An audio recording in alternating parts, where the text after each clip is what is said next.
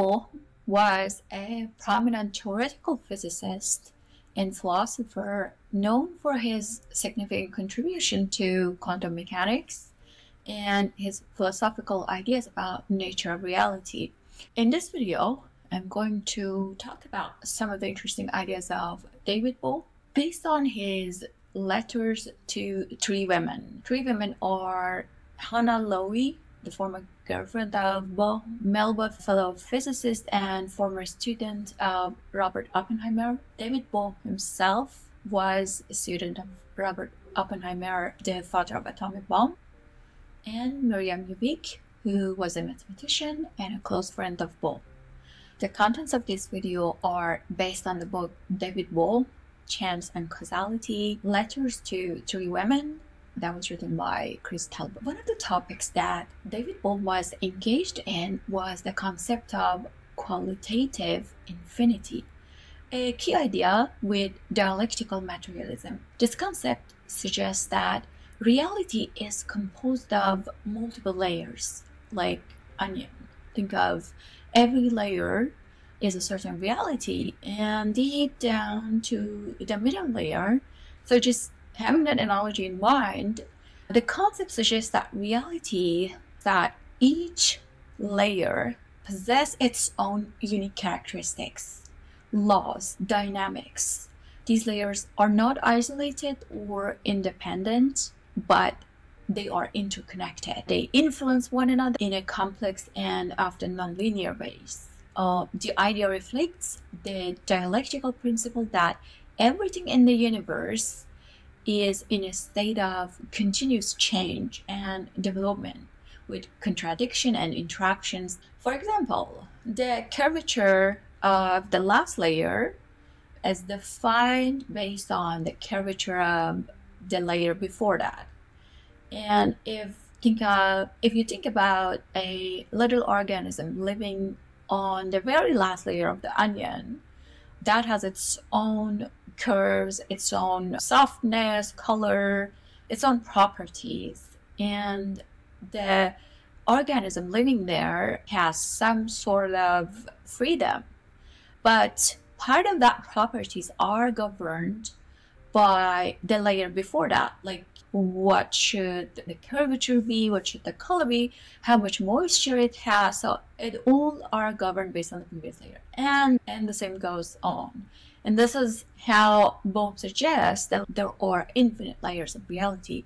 Now, the qualitative infinity in quantum mechanics, how is that explained by Bohm? He applies this notion of multiple levels of reality to quantum mechanics, the field that is apparently contradictory, such as the wave-particle duality and the measurement problem. In the Copenhagen interpretation of quantum mechanics, these contradictions are often seen as fundamental, with quantum events having an inherently probabilistic and paradoxical nature. However, Bohm believed that these paradoxes could be resolved by recognizing that quantum mechanics, quantum phenomena, exist at different levels of reality. For example, in Bohm's causal interpretation, also known as Bohmian mechanics, he introduced the idea of a pilot wave guiding the motion of particles. At one level, quantum particles follow deterministic paths governed by hidden variables that are not directly observable. At another level, the wave function represents a probabilistic description of the system, but this does not mean that reality itself is probabilistic. Instead, Bohm viewed the probabilistic nature of quantum theory as a reflection of our limited understanding of the deeper hidden dynamics governing the system. The deeper level, where determinism reigns, interacts with the observable level, but the laws governing each are distinct, with the wave guiding the particle's trajectory. So when I think about this, it looks like what Bohm means is what we see as measurement problem or the contradiction in quantum mechanics wave particle duality, that is that comes because of hidden variables from another level of reality. While David Bohm's interpretation remains an intellectually intriguing alternative for Copenhagen interpretation, the 2022 Nobel Prize went to a physicist who essentially proved that there's no local hidden variable that governs weirdness of quantum mechanics. So I think what David Bohm means by hidden variable is the hidden variable from another level of reality, which sounds really interesting. So think about an organism living on the surface of an onion with its own laws and everything, and everything is deterministic in that level, except some weirdness comes from deeper level, and that changes something in the life of that organism that lives on the surface.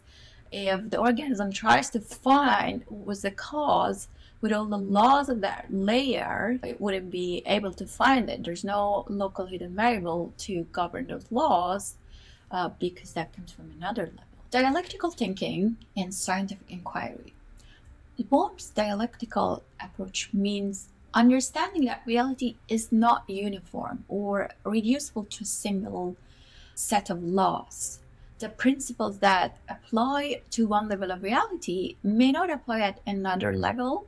For instance, in classical physics, laws like Newton's law of motion govern the behavior of macroscopic objects at the quantum level. However, the behavior of particles seems to be governed by probabilities. This indeterminacy is not an ultimate feature of reality, but rather a reflection of our incomplete knowledge of the deeper structures that influence quantum behavior.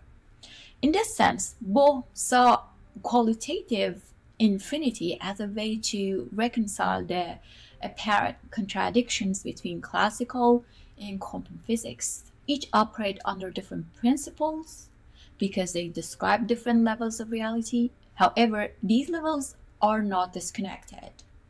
Rather, they are part of a larger evolving whole. The interactions between these levels are dialectical, meaning that they shape and transform one another over time.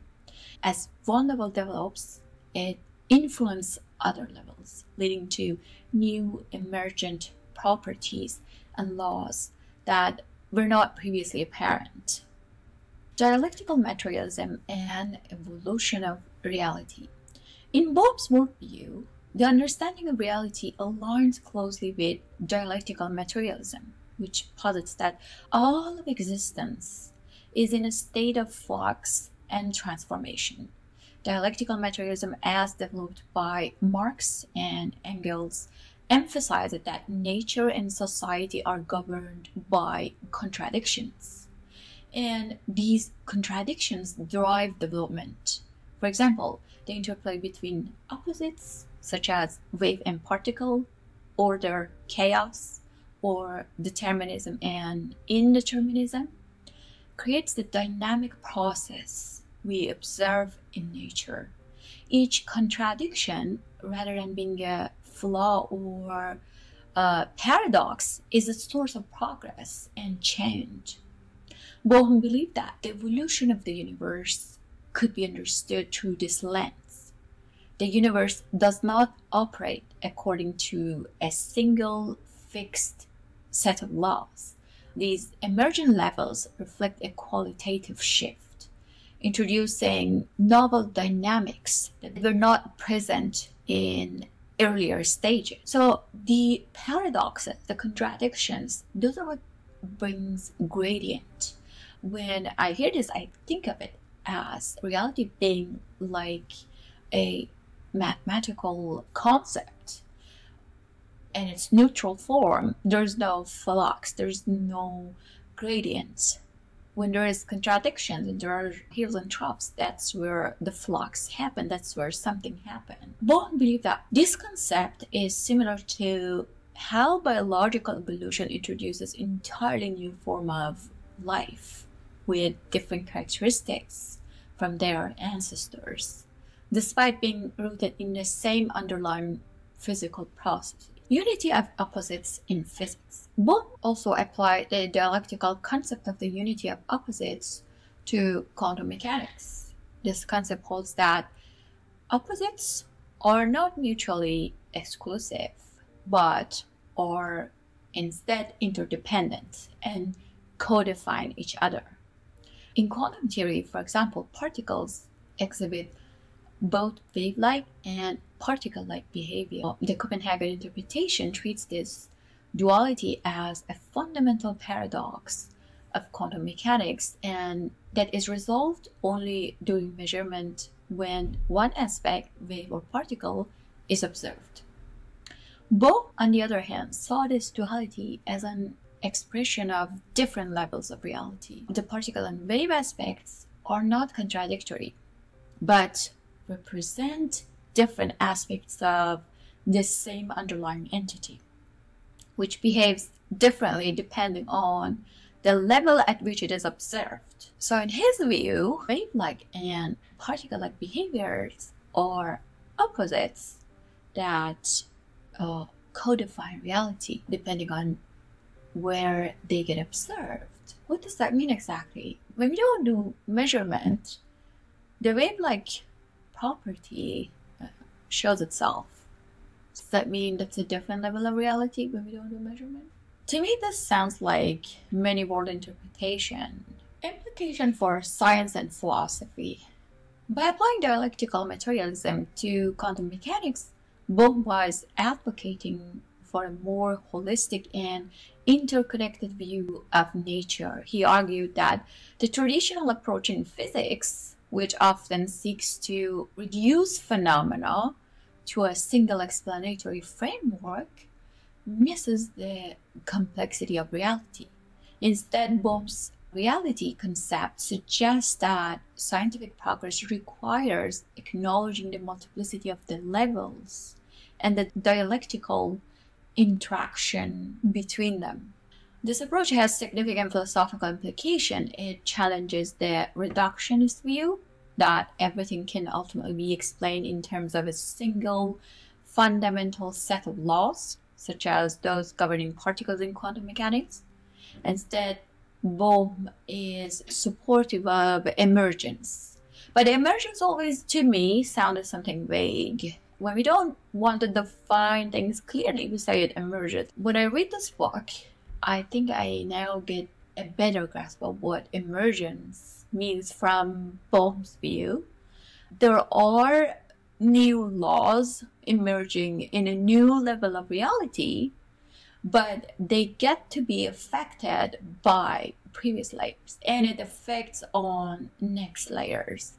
So emergence can be explained by the laws specific to that reality plus the hidden variables coming from other realities. So in Bohm's words, this emergence is the properties, laws that emerge at higher levels of complexity that cannot be fully explained by the properties of the lower level. Causality and freedom. Now we might say, was Bohm a determinist, a purely mechanical determinist? He was not. Bohm argued that the behavior of infinite levels of reality allows for complete causality at each level, but avoids the trap of complete determinism. While the behavior at any given level can be understood and predicted if all its causes are known, the infinite depth of reality means that no level is fully determined by another. This opens up the possibility of freedom within the causal framework because it is impossible to account for all causes across infinite levels. This Bohm rejected both the rigidity of mechanical determinism and the randomness of pure spontaneity. So Bohm was not a pure mechanical determinist, nor proponent of random spontaneity. And in his view, the contradiction between different levels of reality, such as wave-like and particle-like behavior in quantum mechanics is the expression of different levels of reality interacting with one another. They have their own laws, and these contradictions are not logical puzzles, but the driving force behind the continual evolution and transformation of nature. Think about the metaphor of a skyscraper that is infinite levels. Every level have its own residents that have their own law. Based on those laws, they can predict the outcome of action. Like if you smoke in the lobby, there's this amount of fine. If you make noise, this is how much you get charged, and so forth. And the contradiction between one level and another level could emerge new laws. For example, if the top level is a level making a lot of noises, but not much to violate the law of their own level, but as much to annoy the level below them, new laws can emerge because this contradiction between the laws of two levels could bring new laws. So maybe from now on, do not jump up and down in your kitchen because the layer underneath gets annoyed, even though you're not violating the law of your own level, you're annoying the previous level. So if this skyscraper is extended from top and bottom to infinity, then we can think of Bohm's causal framework for each level, plus the new hidden variables that could govern and produce new laws for each level that come from other layers or levels. Thank you for watching. Let me know what you think about the idea of dialectical materialism by David Bohm.